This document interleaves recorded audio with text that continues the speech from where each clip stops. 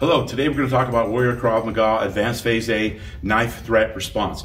Knife threat response means your assailant is using the knife as a form of intimidation to get something from you, whether it's your wallet, your keys, your money, whatever. The knife's not in motion, blade's not in motion.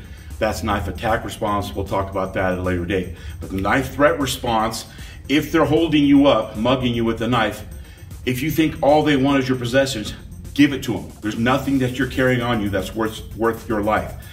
But if they intend to transport you to a secondary location, you've got to fight. If you get transported to a secondary location, your odds of survival plummet. Usually they find at the end of that a crime scene and a body. Knife threat response, we're going to take a look at those.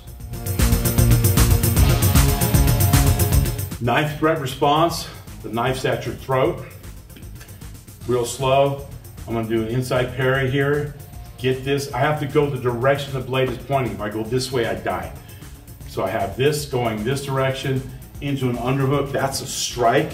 I've got an underhook. I come through. I'm going to go here. There's my knee strike. Now I'm in a really good place. Hammer fist a couple times. Get that arm bar going. Stab, stab.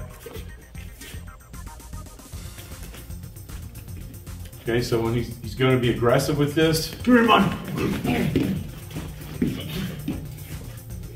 Knife threat response number 1.